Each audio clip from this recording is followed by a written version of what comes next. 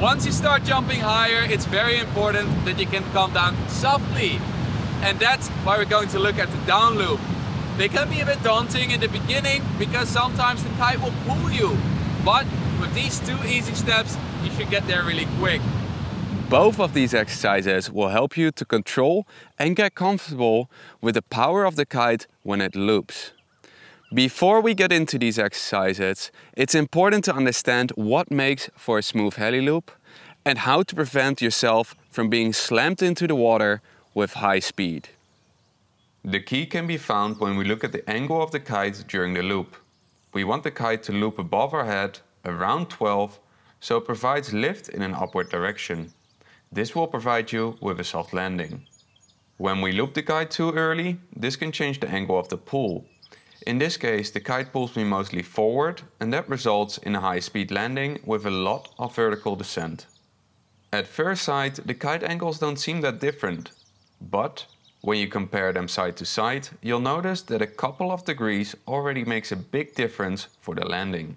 This brings us to the first and probably the most important part from the Heliloop. You want to do a jump where it feels like the kite is flying behind you on the landing. Like that, the kite will fly around 12 when you do your loop, and the resulting lift is up. The kite will only fly behind you when you do a high jump. As a rule of thumb, this should be at least 6 meters high, but it really depends on the kite size, the wind strength, and your takeoff. If you've never experienced this feeling yet, you should probably work on your jumping technique first. So have a look at the video above here, which is about the perfect jump and how to get there. In the past minute, I've mentioned Heliloops and downloops. But what's the difference? It's not uncommon to mix these two up, as I've already done in past videos and might even do in this video as well. So let's clear it up. This is how I currently define both loops. A downloop is a loop pulled with the front hand in order to steer a kite down for the wind window. This can be done when you're either on your way down from a jump or when you're riding on the water. The Heliloop can be pulled with either the front hand or the back hand as long as you're on your way down. You should be in the sky for the majority of the loop, and you can link multiple Heliloops together on the bigger jumps. I know this creates a little bit of a gray area where it's unclear if you should call it a downloop or a Heliloop. And I guess that's just the way it is. If you have any suggestions on how to clear it out better, please drop them down in the comment box, because these are also just my views. And keeping all that in mind, let's start with the first exercise, which is going to be a downloop gybe. Start off on a crosswind course with your kite at 45 degrees and slowly steer it up towards 12:30. Stop edging your board and pull the bar all the way down before you initiate a loop with the front hand. This is the moment where you follow the kite with the board and carve downwind on your toe side edge. Make sure to steer hard for a small loop.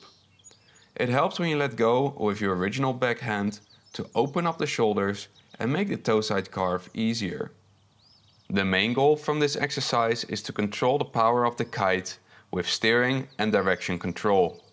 It's important to start the loop from high in the wind window so the kite doesn't go straight through the power zone. You want to steer hard with the bar down so the kite makes a small loop. If you would push the bar out, it steers less quick and the loop will go through the power zone. When the kite builds up power, you want to ride straight downwind to soften the pull. It's very important that you follow the power of the kite. Next up, we have a look at the jump with a downloop transition. Aim to do a jump where you focus on a good carve so you have a vertical takeoff. You can reduce your riding speed if you're scared, but make sure you don't cheat on the carve towards the wind. As you reach the apex of a jump, you prepare for the landing as you would usually do. The timing for redirecting the kite stays the same. The biggest difference is that you keep steering the kite past 12, so it goes into a downloop. Make sure that you follow the power of the kite downwind and carve towards a crosswind course on your toe side edge.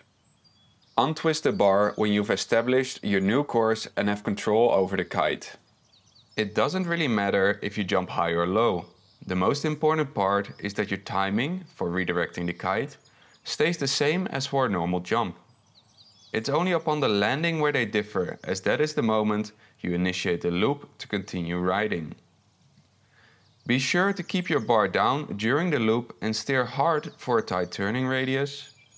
And remember to prepare for the pull. You want to tension up your stomach muscles and point the board slightly downwind. And last, only untwist your bar when you have full control over the kite. In other words, do not untwist your bar during the loop.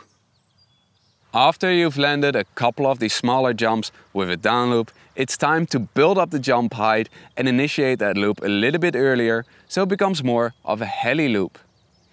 Do this at your own pace and only take small steps outside of your comfort zone. This can take multiple sessions, no worries at all. Keep in mind that the timing of the kite steering only differs a little bit from that of a normal jump. So there's no reason at all to start initiating your heli loop once you're miles off your landing and super high in the sky, because that will just create a very hard landing.